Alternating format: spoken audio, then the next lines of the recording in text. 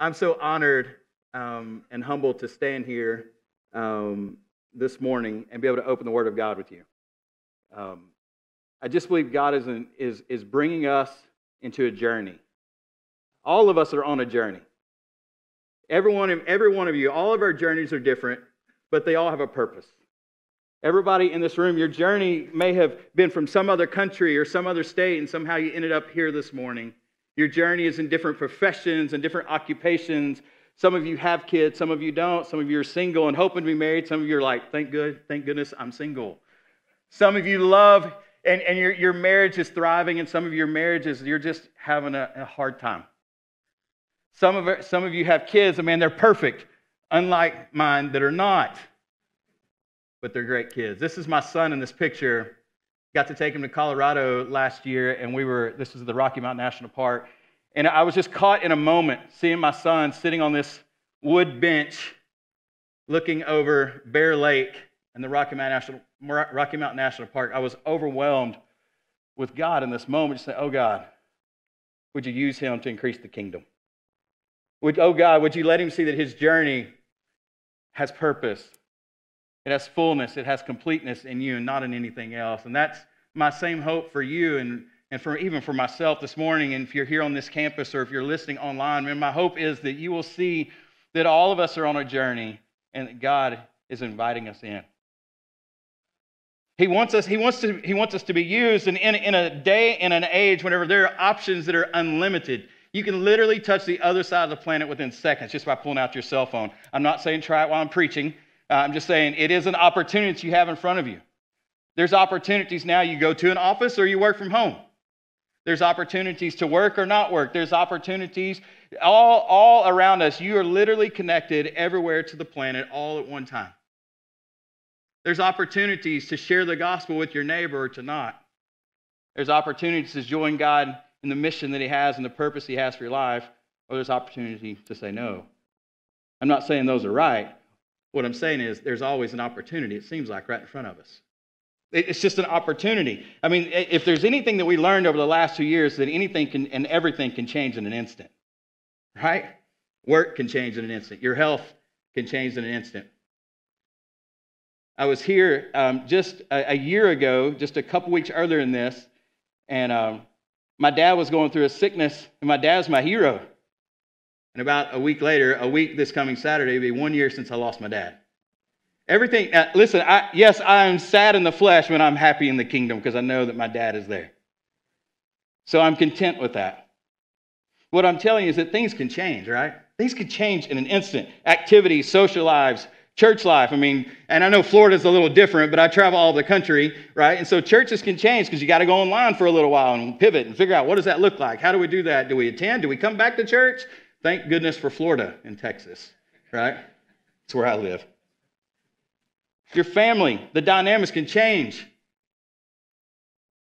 I know there's some of you just been engaged in this last year. Man, everything's about to change. Marriage is fantastic, by the way. Some of you, man, you've lost loved ones. Things can change, but it's still a part of your journey. I think the question that we have to ask, and whenever we begin to think about those and we begin to peek into Joshua 1, is what really matters? I mean, that's a question we really got to ask, right? What really matters? I mean, not that all these things, I mean, even now, right? Not just the past 2 years, but let's just talk about what's going on right now. We have a war in Ukraine that's gut-wrenching to watch.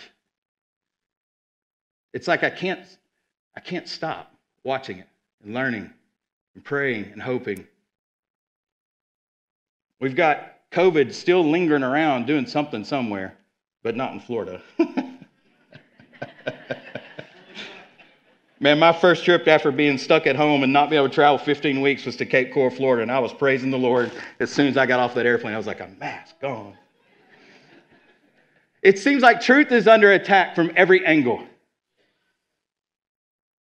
It's just what it seems like. And there's so much more, but listen, all those influence our lives, but I just believe none of those have to define us. It's the Lord that defines our path. I mean, what's life really about? These are big questions that I can't, I'm going to ask them, and I'll let Pastor Neil and Pastor John deal with these. But is life something we just make up as we go? doing the best we can with what we have? Do we just figure it out as we go? Is there a true way to know joy and purpose, satisfaction, how to make a lasting difference? That's what I want my life and my kids' life to be about. I just want to know that my life mattered for the kingdom. Is there something more to life? I mean, these questions that we may ask. You may be sitting in the room, first time in a long time you've been in church, like, is there more? We all know, most of us know the answer is yes. Is there something beyond this life? Absolutely. What am I going to do with my life? What can I do? I just believe that the strength of God is revealed through the Word of God, and it's sealed by the presence of God. The strength of God is revealed, and that's what we're going to look at this morning in Joshua chapter 1. We're going to be diving into Scripture, but I just want us to think about the journey as we're on, or that we're in our life, and as we consider how the Lord calls Joshua to take up the mantle of Moses, leading the Israelites. We know the Israelites were held in captivity in Egypt. Moses, and I'll go through a list here of all the things, well, not all, but most of the accomplishments or the things that Moses was a part of that we know, and then how Joshua took up the mantle. But let's read in verse 1. Joshua chapter 1, verse 1. After the death of Moses, the servant of the Lord said to Joshua, the son of Nun, Moses' assistant, Moses, my servant, is dead. Now therefore arise, go over this Jordan, you and all this people, into the land that I'm giving to them, to the people of Israel. Every place that your sole of your foot will tread upon, I have given to you, just as I promised to Moses. From the wilderness and this Lebanon as far as the great river, the river Euphrates, all the land of the Hittites to the great sea toward the going down of the sun shall be your territory. No man shall be able to stand before you all the days of your life. Just as I was with Moses, so I'll be with you.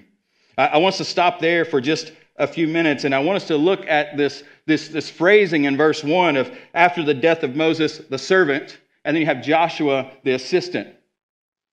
Moses has a whole list of things, right, as he served the people of Israel. I mean, here's just a highlight reel of a few things. He survived his birth as a Hebrew slave. He was found in a river basket by the one who was actually enslaving the Hebrews, the Israelites. He was actually the one that was adopted by Pharaoh's daughter, the same Pharaoh that was enslaving the Hebrews. Killing an Egyptian as a young man and running away to start a new life in the wilderness. Being called by God to go back to Egypt, telling the Pharaoh to let his people go. Everybody knows the song, Pharaoh, Pharaoh, oh baby, let my people go, right? I know Rob knows that one. I should ask him to play that one. Performing miracles and warning of plagues like no prophet had ever done. These are just a few things Moses did, leading the freed Israelites out of Egypt as former slave owners gave the jewelry, begging them to leave. Seeing the Egyptian army swallowed by the Red Sea.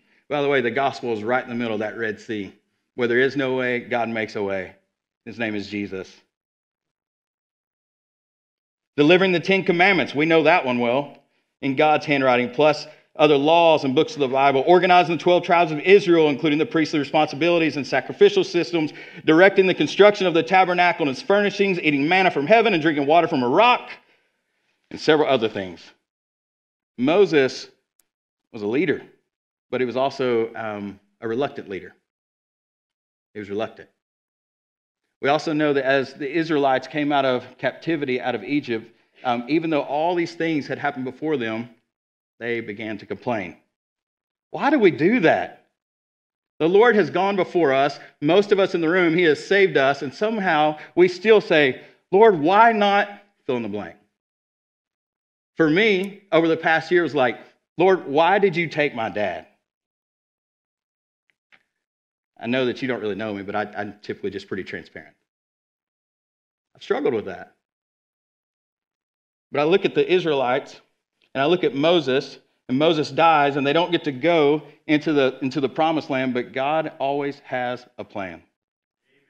Always. Now let's look at not Moses the servant, but Joshua the assistant. What was happening while Joshua was an assistant? You know, oftentimes we think, oh, God has forgotten me.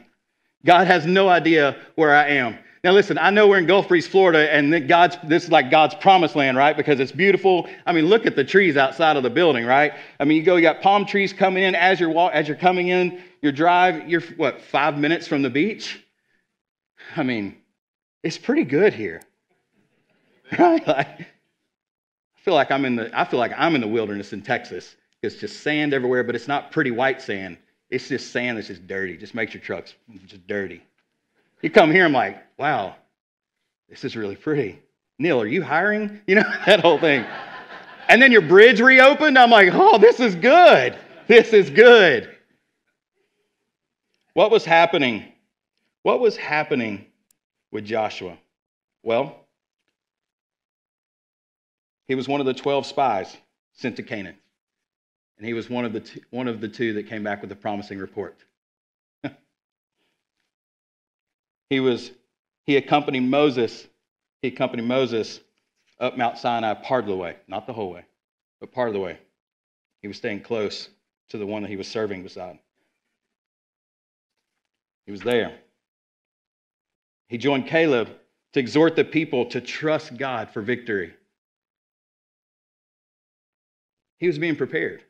I mean, that's what was happening. You know, there is a time of waiting and a time of development and a time of maturing and a time of growth. And we live in a culture where everything, even from the youngest student to the oldest adult in here, we live in an instant generation. We live in an instant culture where everything is supposed to happen right now. Are we okay with waiting as long as we know that God sees us and is with us? He has not forgotten that you're in Gulf Breeze, Florida, by the way, or wherever you live. He knows exactly where you are. He's not forgotten the number of hairs on your head. He knows, well, some of you, he didn't have to count long.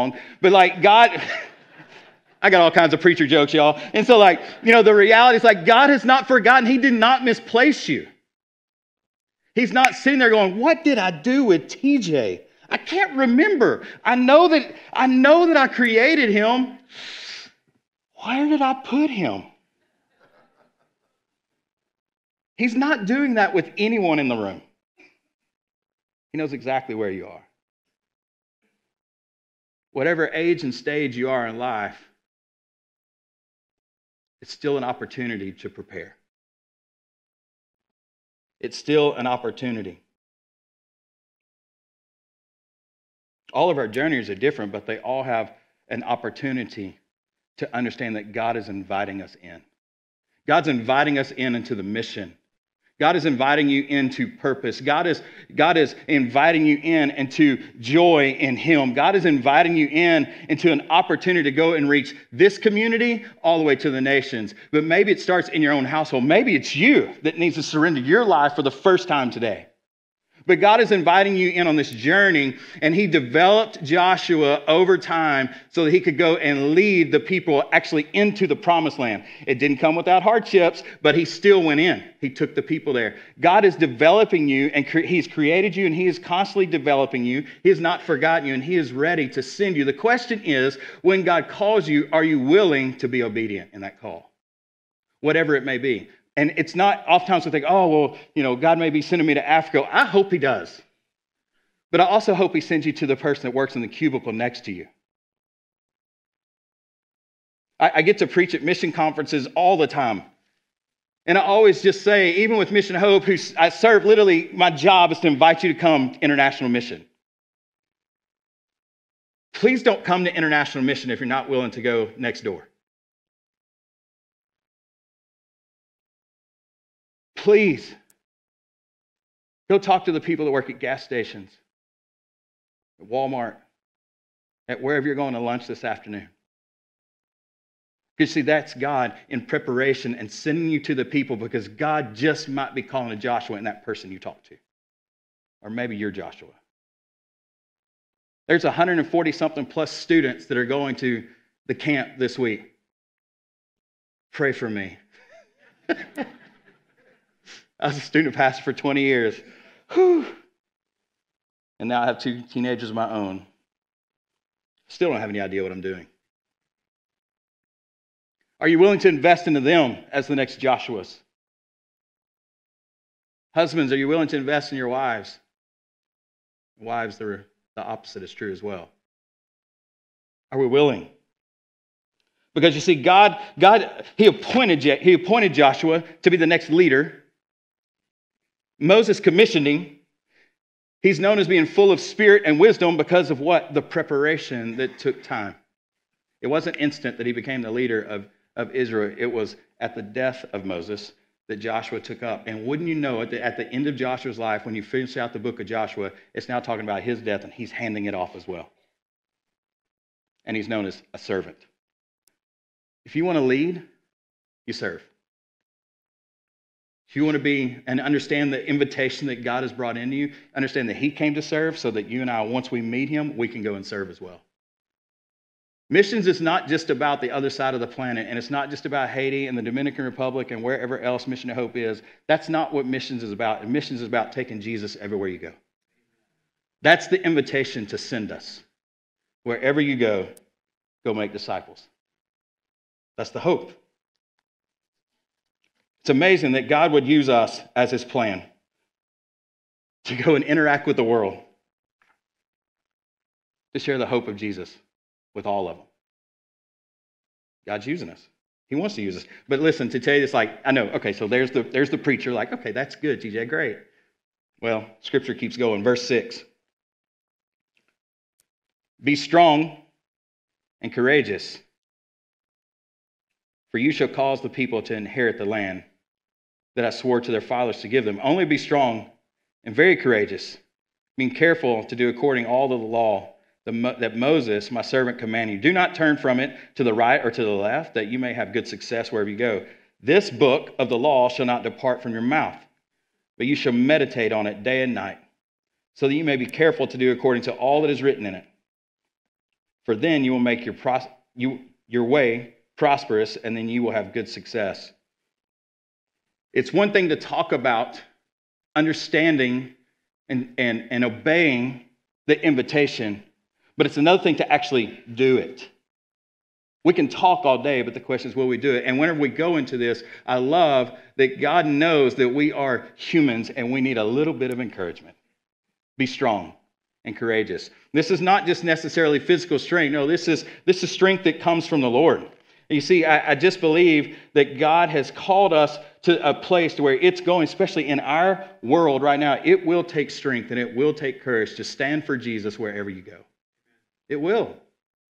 And, the opposite, man, it's, there's an opportunity. If Scripture's saying be strong and courageous, that means God knows there's an opportunity to be weak and to be afraid. It's there. Opportunities abound. They're everywhere.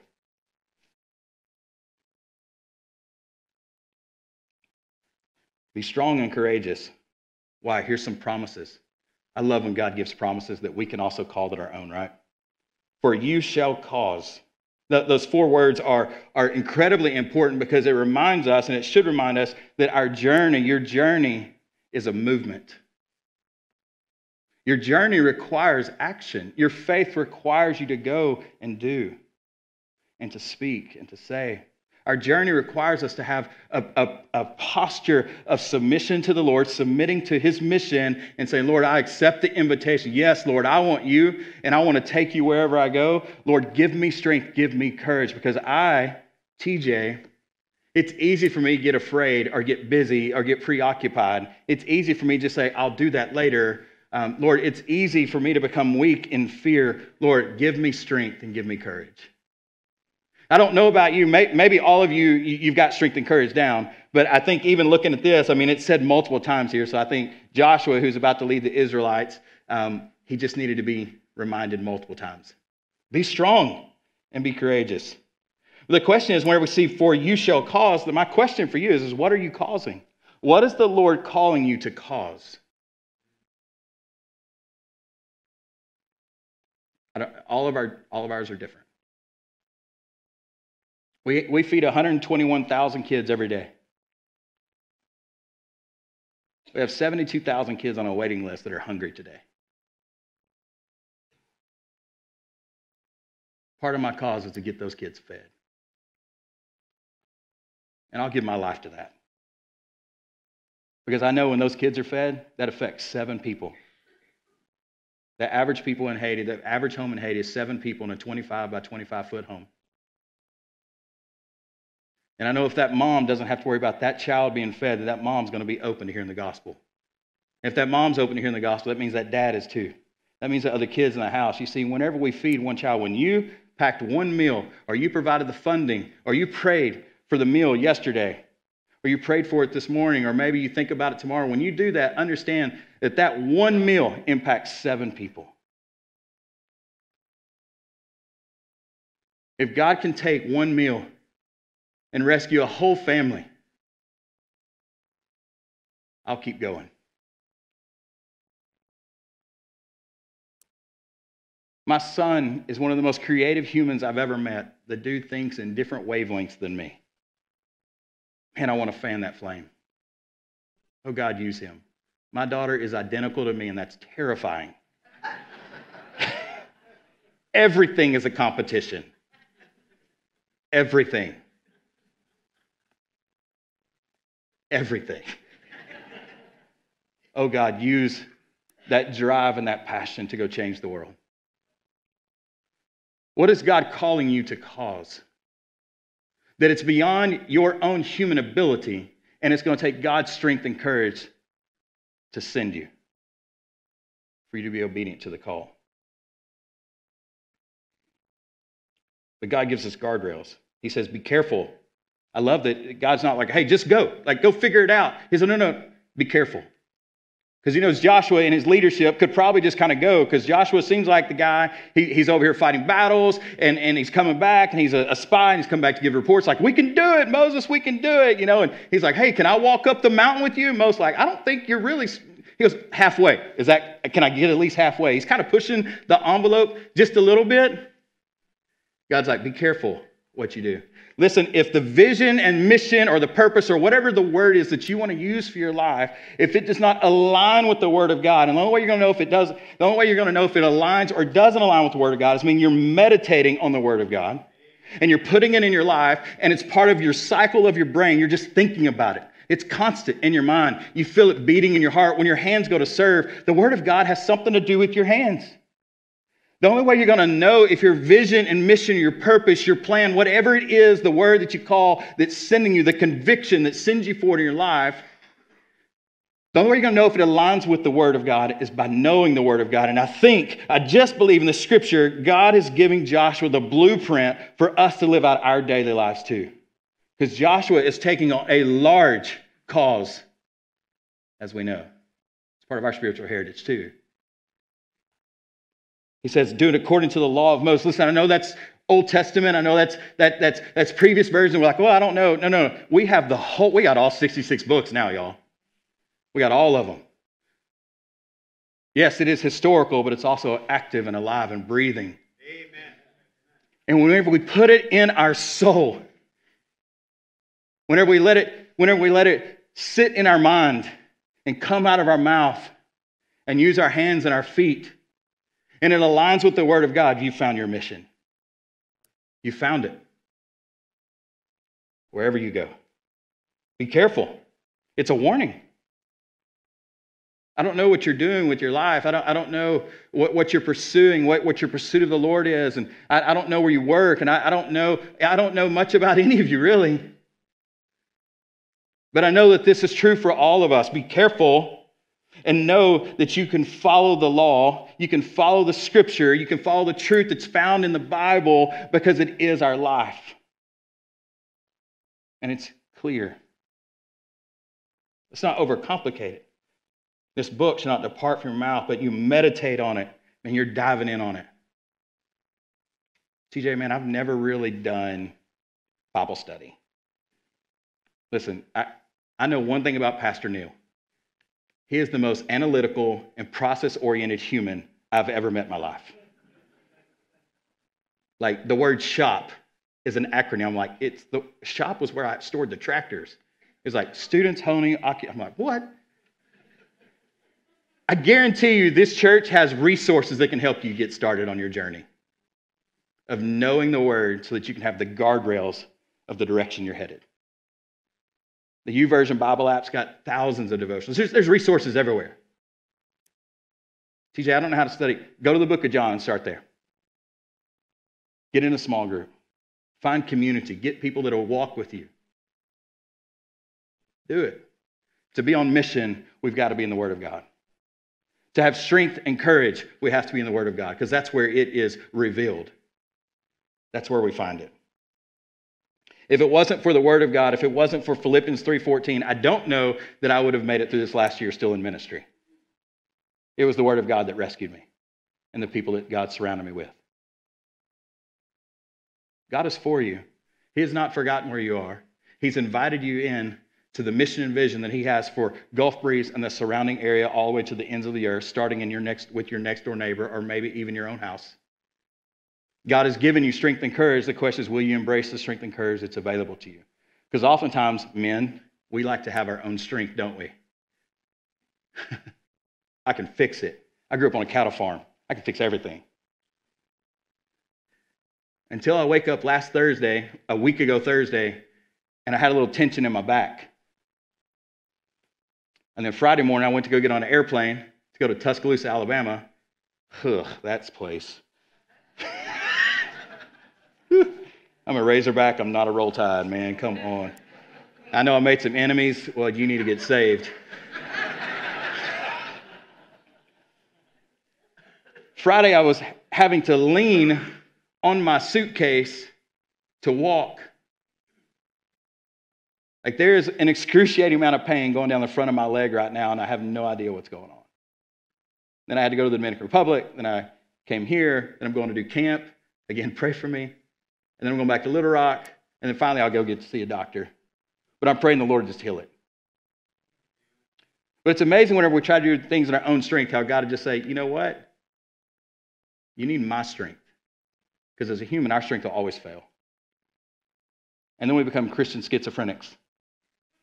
I can fix it. I can do it. Oh, I failed. I'm no good to God. God's like, no, I will restore you. I can do it. All right, now I'm going to take over again. Let me put the reins back in my hand. TJ, it's me. We have to be able to embrace what God has available for us. And the only way you're going to find that is seeking after Him with all of your heart, all of your soul, all of your mind, with all of your strength. That's how you're going to find Him. God makes promises, though. I love this. Do not turn from the left or the right. It's still the warning that you may have good success. How do you define success? There's all kinds of ways. And I know there's ways that are appropriate for each area of life, but the ultimate success is finding your strength and your courage in the presence of God. Because He is enough. He is enough. Because, see, when Joshua passed over whenever he passed over the Jordan and he went into the promised land, it wasn't, it didn't look like this. He immediately had to go to Jericho. You would have thought people probably thought it was crazy. They're marching around in silence. What? But God's promises remained true, didn't they? They yelled, they blew the horns, and it fell down because God is faithful. It's God. It's always God. You see, God's the hero of the story. God is the one that is calling you. It's not just that you're calling yourself or you're figuring out your own. No, you're never alone because God is with you. And He's going to invite you in. He's going to give you strength. He's going to give you courage whenever you surrender and submit your life fully to Him. Say, Lord, I just want you and you alone. You are enough. You're enough. Verse 9, last verse. Have I not commanded you? Joshua 1, verse 9. Have I not commanded you? It's like God has to continue to remind Joshua. Apparently, Joshua and I have some similarities. Stubborn. Have I not commanded you? Be strong and courageous. Do not be frightened. And do not be dismayed. For the Lord your God is with you wherever you go. Here we go again. Be strong and courageous. Hey, listen, I know that whenever when we put our yes on the table with the Lord, that the enemy does not like that, and he's going to come after you. I also know that sometimes we just come after ourselves with our own doubt and our own fears and our own discouragement. We often hear the voices in our head say, you can't. You're not holy enough. You don't know enough of the Bible. That's too big. You don't have that knowledge. We hear all these things, and I just have to think that as Joshua's taken on this mantle from Moses, this leadership role from Moses, who was a servant and he was the assistant, and now He's the servant. That posture and that placing there had to say, man, I know that I'm full of wisdom and full of the Spirit, but this is a lot. God says, no, be strong and courageous. But then he qualifies it. It's not just that he stops there. He says, the Lord your God is with you wherever you go. Don't be frightened. The enemy loves to scare us. He loves to scare us, to think that we can't or that people will judge us. Who cares? Who cares? I want to honor the Lord with everything that I got, everywhere I go. I'm not perfect, but I know His grace is sufficient. And I will keep going. Why? Because I can be strong and courageous. Why? Because He is strong, and He's the definition of courageous. And He has placed Himself, through the power of the Holy Spirit, in me to send me. And the same is true for you. It's not just preacher talk. The only thing that makes me different from you is that I'm elevated about 20 inches. For some reason, God chose me to encourage you with this. And to say, man, be strong and courageous, not because TJ said so, but because the Scripture says so. Be strong and courageous. Why? Because the Lord is with you wherever you go. Hey, listen, don't be frightened. The enemy wants to scare you to miss out on the mission and the plan that God has for your life. But listen, the enemy cannot defeat our God. And if we know that and we embrace that, then we can be strong and courageous, and we don't have to be frightened because we know the enemy is already defeated.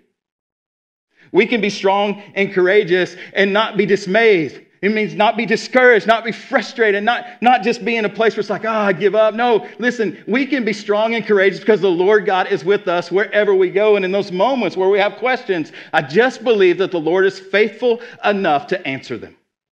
It may not be in the timetable that you want, but He is faithful and He will answer because He is with you wherever you go. We often think in our journey that we are alone.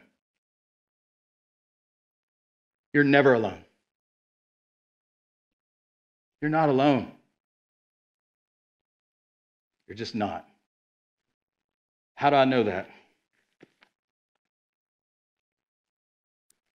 Time after time after time again in Scripture, we read, and I will go with you. I will go before you. I will be with you wherever you go. The Lord has not forgotten where you are. He has not forgotten your name. He has not forgotten how many hairs are on your head. He has not forgotten the thoughts in your mind. He has not forgotten you, and He absolutely loves you. God's greatest blessing is His presence in our life. I want to introduce you to a friend of mine named Pastor Job. Pastor Job is a Haitian pastor in the Dominican Republic. I just took this picture this week. Pastor Job he's a funny little guy, okay? He loves to play keyboard. And he's decent. His keyboard is missing about 12 keys. I'm going to steal Rob's keyboard and see if I can take it down. I'm going to borrow it, ministerially speaking. All right? But man, he just starts, he'll get on there, man. He'll just be, planking away at it. And it doesn't sound real good. Probably the speakers are busted. But all of a sudden, he just starts worshiping. If there's a guy I know that has an opportunity to be discouraged and be dismayed, it would be Pastor Job. But I was with him this week, and I said, Pastor Job, what's God doing in your life? He was like, everywhere. He's doing everything. I was like, what do you mean by that? He goes, TJ, people are just meeting in Creole, right? So I can't speak Creole. He's like, God is He's rescuing people. God just keeps bringing money. He said, a year ago when I met you, I was 8 months behind in rent. And all of a sudden, we had somebody come by the church and say, hey, I'll take care of your rent. I mean, God's just doing crazy things in this guy's church, and it's amazing because he doesn't really have any education. He's a Haitian in Dominican Republic, which is a pretty hard situation. Haitians are not accepted well in the DR. And he's reaching people all over community, not just Haitians, but Dominicans. God is blessing this guy. Why? Because he refuses to live in fear. He refuses to be dismayed. And so I was like, I know what I'm preaching this week. And I said, where do you find that from? Where do you find your strength from, Pastor Joe? Because I'm inspired, brother. And he just held up his Bible that just had worn edges. The binding was basically torn off. And I was like, do you want a new Bible? He's like, no. He just held up his Bible. He goes, TJ, this is really the only thing that I have that I actually own. He said, this is everything to me. He came over to pastor a church because he knew the Haitians were lost in the DR. He's causing people to meet Jesus because he was willing to surrender and let God be his strength, let God be his courage, and to not live in fear and to not be dismayed. What is God causing in you? Now, I do love the coast, but I'm also a mountain guy. I turned around as I was with my kids, and I just snapped this picture. It's not as good as pictures like Ryan can take. I understand that. It's on my iPhone. It's just in awe. It's just in awe of the power of God shining through those mountains. This was down at the base of the Rocky Mountain National Park as we were driving out.